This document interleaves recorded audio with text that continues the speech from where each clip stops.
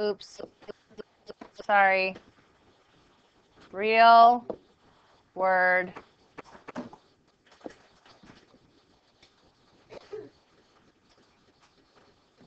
So, and you're going to use the estimating and the reasonable that we used in the last lesson to kind of glance and check your answers. And on the Think Central, it really kind of breaks it down for you. So if Ariel, you know, like from The Little Mermaid, Ariel ran 6¼ miles. Your talking is not helping. On Saturday. And yes, that was recorded, by the way. This right here is 1¾ miles more than Harry ran. How far did Harry run? So you need an equation, because that's what it's going to ask you that tonight. What will be your equation? And you need an answer. So I'm going to help you and give you some tricks of how to set this up. So when you're reading this, the first thing you need to do is understand what it's asking you. Because reading the question is half the battle. Okay, so it wants to know how much Harry ran. Did it ever say anything other than, did it tell us anything about Harry? Yeah, it kind of did. It says, Ariel ran 6¼ miles on Saturday. This is, what is that referring to? What is this? These two words right here. This is. What is this? 6¼ miles is the this is. So did you hear the understanding pieces that you have to understand first? So Ariel ran 6¼ miles on Saturday. This is 1¾ miles more than Harry ran. A key word to me, that's one of my favorite words in a word problem like this. This means that. Equals. So 6¼ is 1 Harry plus 1¾ miles. So this is the total.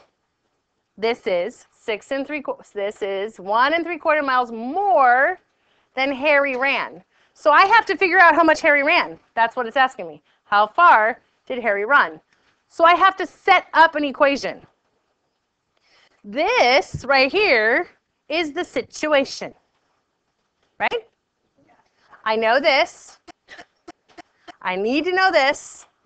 And I know this. This is the sitch. Okay. Is that how I'm going to figure it out? No. How am I going to figure it out? Use the inverse operation. So it's going to be H equals 6¼ take away 1¾ So we would call this the situation. This is what we know. And this is the solution. Now, if I'm figuring it out, how would I round this? First of all, let's do an estimate. Give ourselves an estimate. 6¼ we're going to keep at 6. Take away 1¾ will make to 2. So my estimate, it's going to be around 4 miles. Now, let's find out let's figure out what we're going to get. So if I'm setting it up, for those of you who need to visually see this, take away 1¾ And I'm actually going to, it's not. So now I can subtract. So 5 take away 3 is 2/4. 5 take away 1 is, well, this is really 4 and a. And is my answer reasonable? Yes. Yes. So my answer would be Harry ran 4.5 miles. Okay. So now this one. We've got to look for those key words. After guests drank 4.5 gallons of punch, there were 2 5/8 gallons left in the bowl. So I'm hearing there were left. That's what we had left. I hear drank 4.5 gallons. So I'm hearing suck down 4.5 gallons. I need to know how much was in the punch bowl to start. Is this the situation that you're understanding? Yes. So this would be my situation equation. This is the sitch, okay? Trying to be all trendy for you 5th grade friends. Now, how do I get the solution? How do I figure out S? What do I need to do? Timothy T.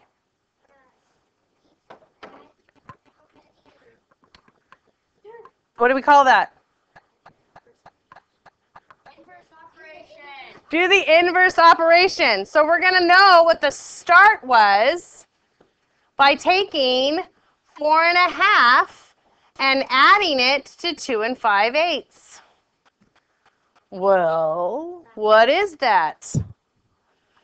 Okay, so there's my solution. Now let's use rounding to check to see if our answer is reasonable. What would I round 4.5 to? 5. What would I round? 5/8 is over a half. Thumbs up if you agree. So I think I'm going to round this to a 3.